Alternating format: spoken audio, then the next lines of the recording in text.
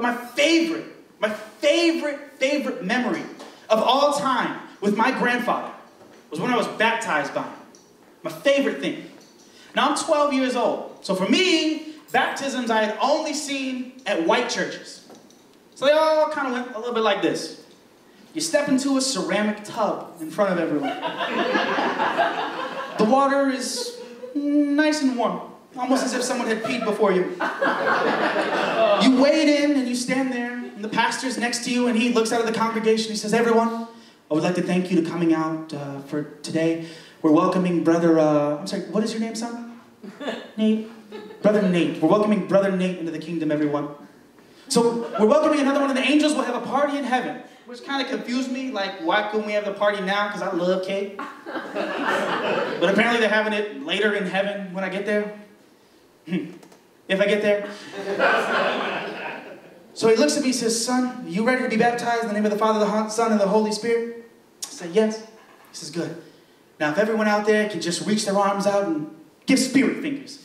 We need more God for this child to be baptized. Just more God. We don't have enough of God. We need more God. Because this little sinner at 12 years old has done some fucked up shit probably. And we got to get that out of him.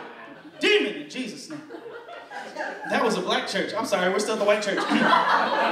This child has done horrendous and heinous things. And in the name of Jesus, we shall excommunicate it from him. There we go. That's the white church. So he looks at me and he says, all right, son, go ahead and put one arm over the other. Go ahead and hold your nose. I'm going to dunk you under. Boom, takes me under, picks me up real quick, crying, tears, everybody's happy, clapping and cheering.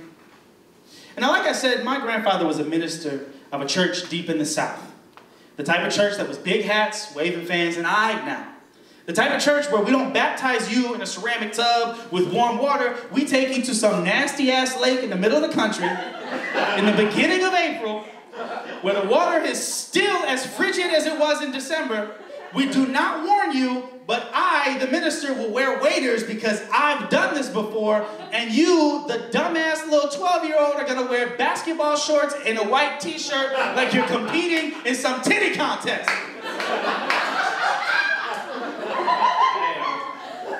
So he walks me down, takes me into the water, he looks at me in the face. Nate? Yeah, Papa? Aye, now. Dumps me under. Doesn't say anything. No warning, nothing. I don't cover my nose. I don't cover my mouth.